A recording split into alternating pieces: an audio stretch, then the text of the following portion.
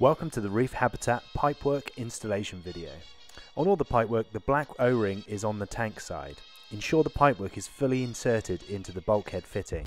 Screw in the nozzle through the weir box top. The main drain on the 50 and 60 Reef Habitats is 25mm, 32mm for the Reef Habitat 90. The overflow drains are 25mm for all aquariums. With your drains through the glass, you will need to install the nuts.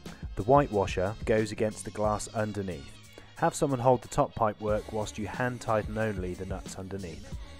When installing the other half of the pipework assembly, ensure that the rubber O-ring is in place on all of the unions. Connect up the remaining pipework in the order shown.